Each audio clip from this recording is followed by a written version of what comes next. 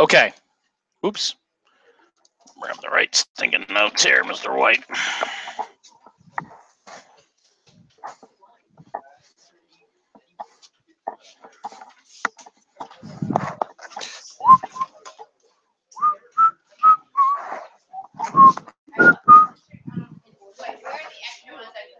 I did it. I did that already. Do you have an extra one for me?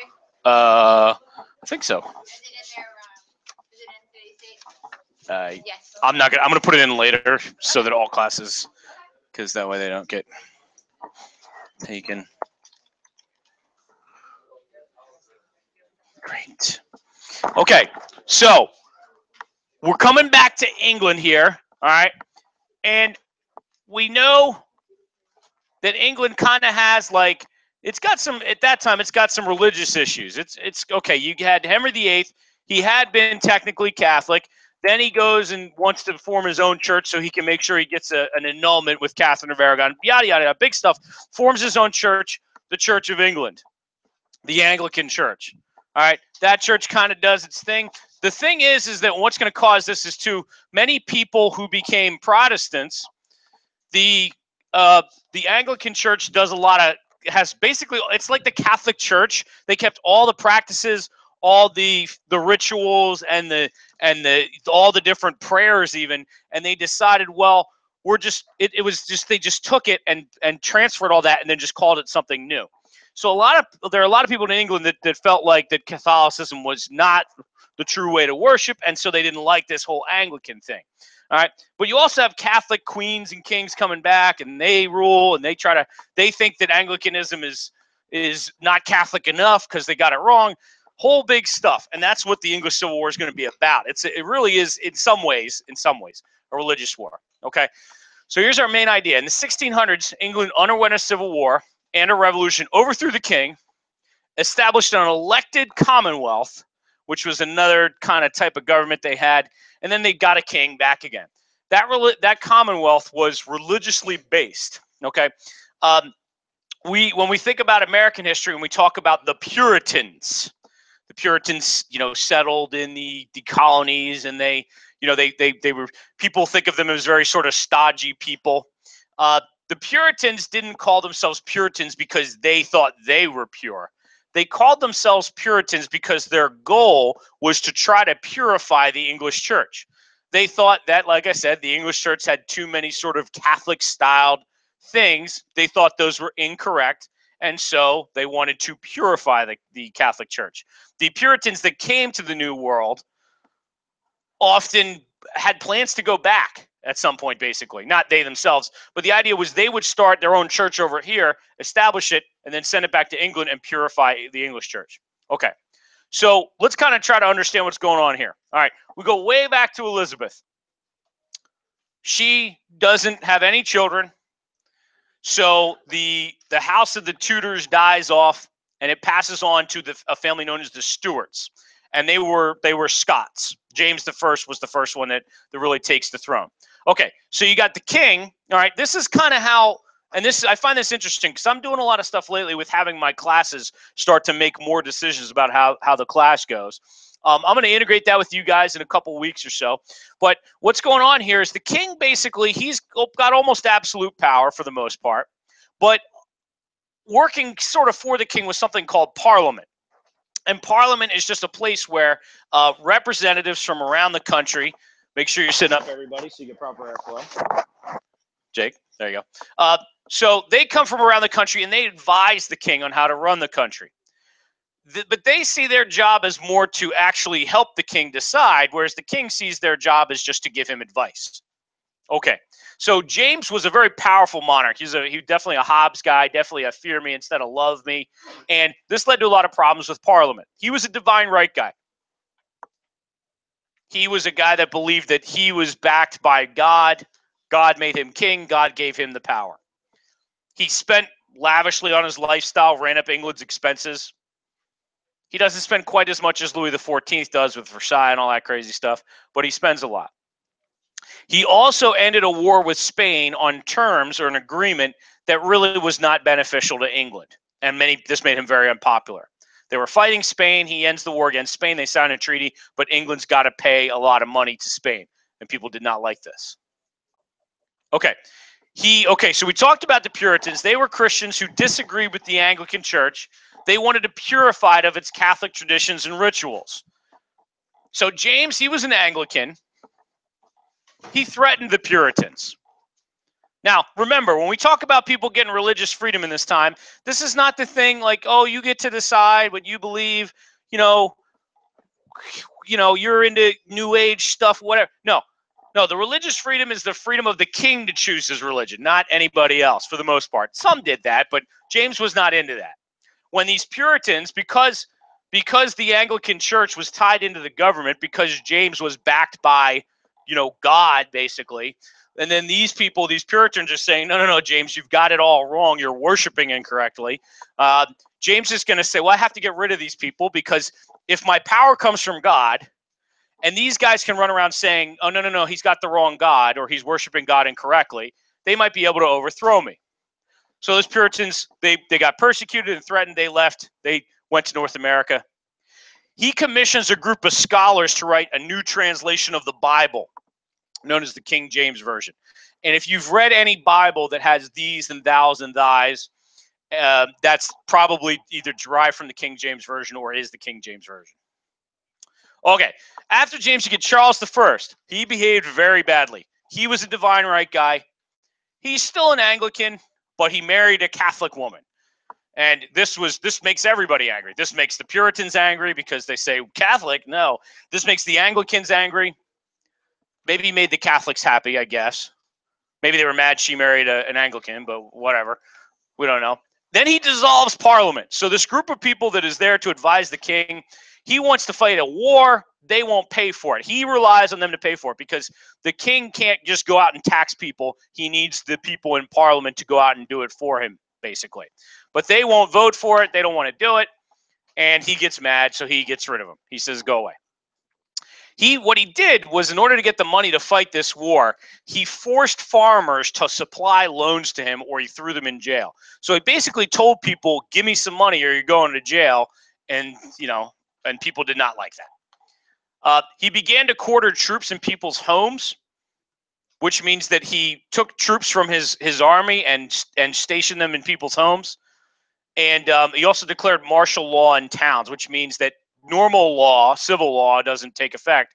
It's military courts and military rule. So people's rights are taken away in a lot of cases. He behaves really badly. Okay, so Charles gets desperate for money.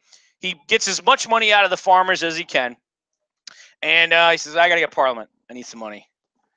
All right, so he calls Parliament up. He says, hey, everybody, come on back. I need you to find a way. We got to collect some taxes. Parliament says, listen, you dissolved us before, so if you want us to help you collect taxes, you're gonna sign an agreement that outlines your rights and our rights. It was called the Petition of Right. So basically it said Charles would agree he couldn't collect taxes or force loans on people. He couldn't imprison people without cause.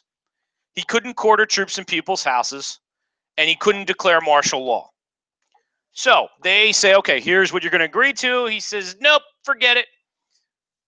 Well, I'm sorry. No, let me backtrack. He signs it. Then he just simply starts to ignore it. And he dissolves Parliament again and sends them home once he has what he wants. Okay, Parliament at this time is now going to start to get their power back here. Then he's got a war against the Scots. They're invading from the north. It's not quite Braveheart, but it's the same kind of thing going on there. They're fighting a war. You need money to fight a war. He calls Parliament again. Parliament is like, all right, listen, for this to work, we have to be able to work together. They voice their complaints. He dissolves them again. He brings them back again.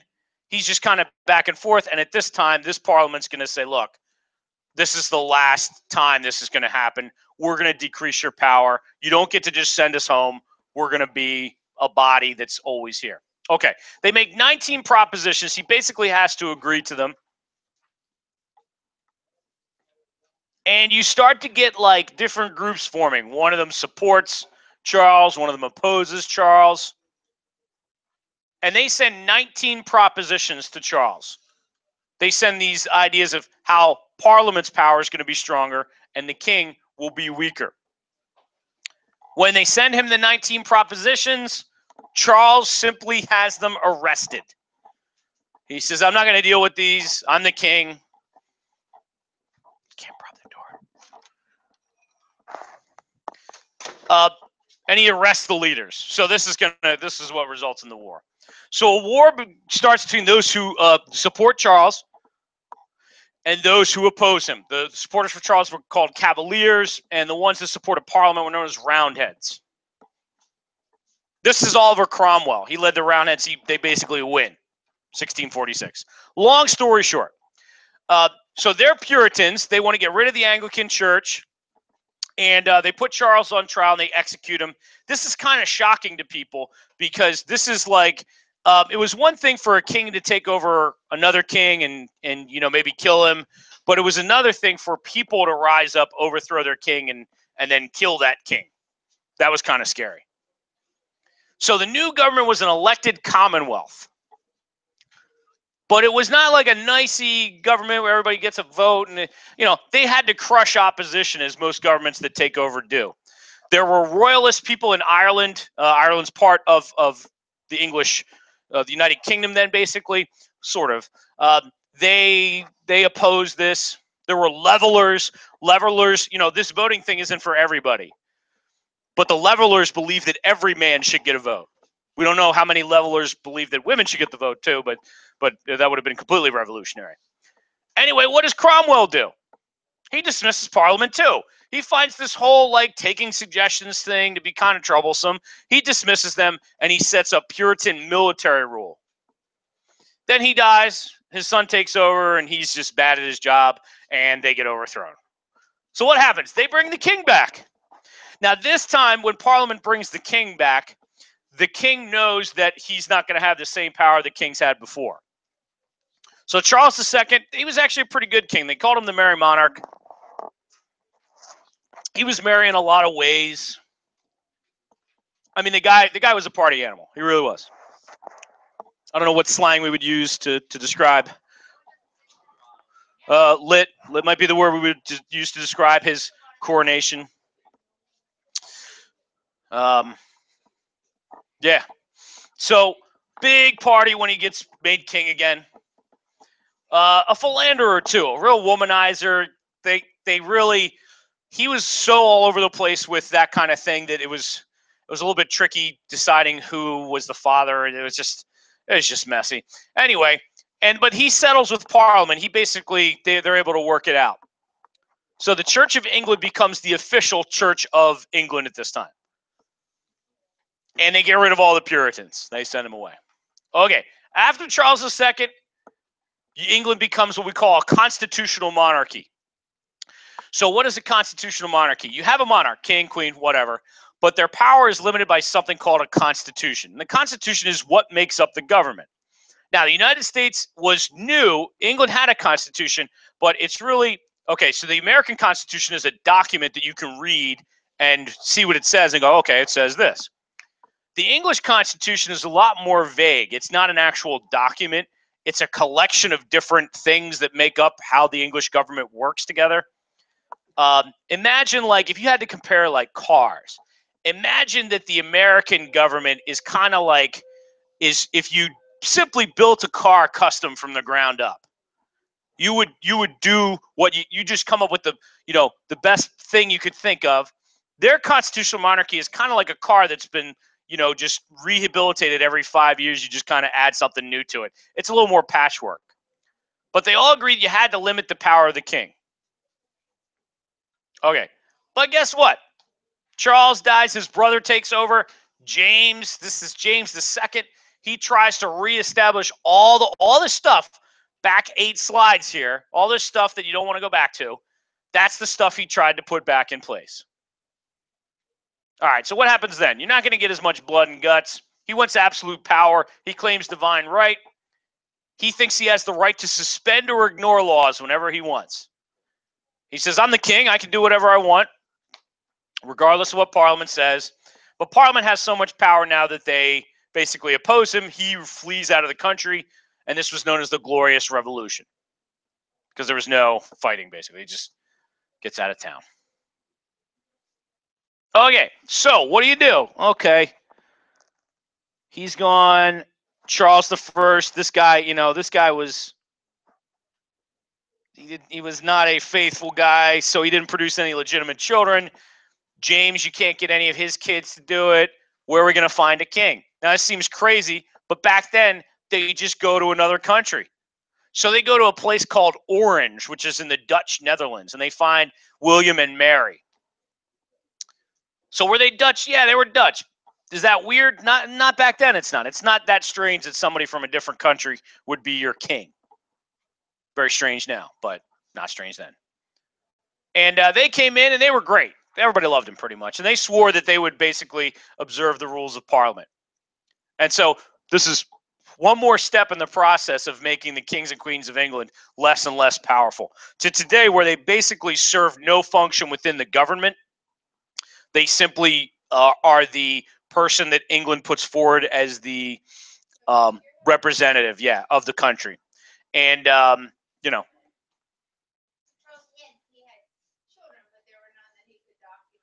as being legitimate. I mean, they knew. Yeah. They probably knew they were his, but they were with women that were not the queen, basically. So that's problematic. So they were great. Is there anything I need to mention on that? Oh yeah, so they restrict the power of the king pretty heavily. The king can't raise taxes. King can't have an army without permission of Parliament. They can't suspend laws. Parliament also has freedom of debate, so they can just speak about pretty much whatever they want, and they're going to start making laws. They're also going to say that individual rights should be guaranteed. So the right to have a jury trial, the right to not just be Sebastian, you okay? Make sure you're taking notes. Oh, okay. All right. That's no good. So Parliament, So a great example, the right to a jury trial. Someone cannot just simply throw you in jail and leave you there to rot. Freedom from cruel and unusual punishments. Did we talk about hanging, drawing, and quartering in here? Yeah, that kind of thing. That should be ended. Parliament also previously had passed a law preserving the right of habeas corpus, that no one can be held without being accused of a crime. Meaning that if you're accused of doing something, they have to accuse you to hold you, and to hold you, they have to charge you with something. So yeah. Okay. So when we finally get to the American Revolution tomorrow, when the American colonists are talking about the rights that they believe they had, don't get the impression that the United States invented these ideas. The only thing the United States really invents, but this is important, is the idea that the people can govern themselves, that they don't need kings or queens or things like that. They can form their own government in order to protect their rights and freedoms. Go America. Okay. How many questions are there? 4? Let's review for 5 minutes.